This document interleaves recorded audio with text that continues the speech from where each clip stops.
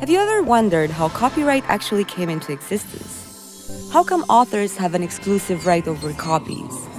How was this modern privilege invented anyway, and why?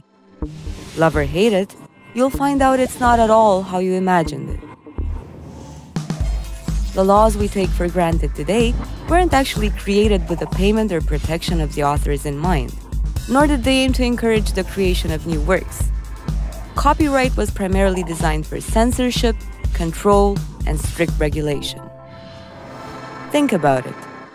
Throughout history, authors have never risen in revolt to demand rights for their copied works. Way back, much like today in fact, authors mainly relied on a wide variety of funding sources for their work. Musicians went singing from village to village, writers worked on commissions, painters and sculptors were funded by wealthy patrons. Others supported themselves through teaching jobs, grants or stipends, or municipal projects. Along came the first ever copying machine, the printing press. It forever revolutionized the way people spread information. Here at last was a cheap and quick way to make copies of books, and a very accurate one too. The writers, of course, were thrilled to have more published books and a lot more readers. Yet, both the state and the church were absolutely furious. Suddenly, they could no longer control what people knew. Works of dissent and criticism were becoming just as circulated as the Bible and any other government-approved documents. So as the menace of printing spread during the 15th century, the church lobbied intensely across Europe to ban this new technology. It was poisoning people's minds and souls, of course. At one point in 1535, the Catholic Church of France even managed to enforce a law which forced the closing down of all bookshops. It also stipulated the penalty of death by hanging for anybody who used a printing press. Of course, this just made bootleg distribution channels bigger because people were just starving for more things to read. Meanwhile, in England, in 1557, Queen Mary I found herself unable to cope with a number of critical works that were being printed. So she came up with a different approach.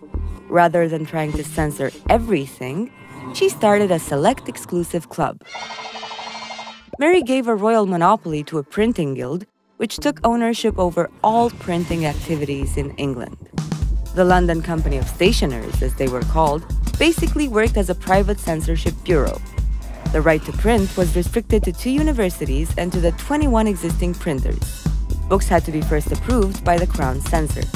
And the stationers acted as a for-profit information police force with the right to confiscate and destroy any unauthorized presses or books. The Queen motivated the guild's members financially and commercially. In tow, she managed to make sure that the government got its way. People were allowed their entertainment because there was obviously a lust for reading, but only as long as nothing politically destabilizing was in circulation.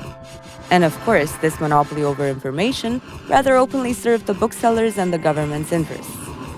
The authors weren't even recognized as the work's real writers in the company register.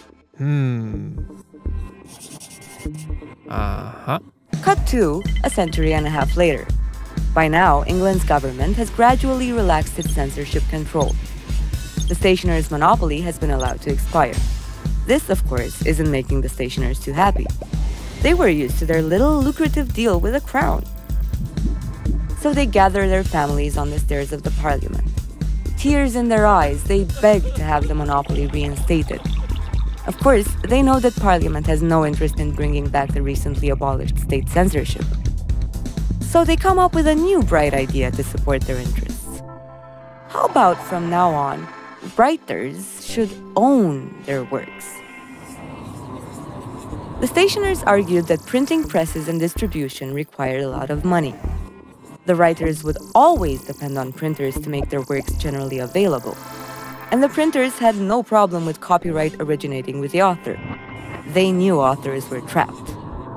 Authors had little choice but to sign those rights right back to a publisher for distribution. Why would the authors demand powers that prevented the spreading of their own works? They had no need to seek financial reward through new copies. The only people threatened by the free circulation of works were the stationers themselves.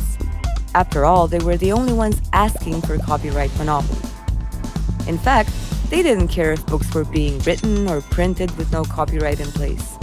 All they demanded was that their prints no longer be sold without copyright.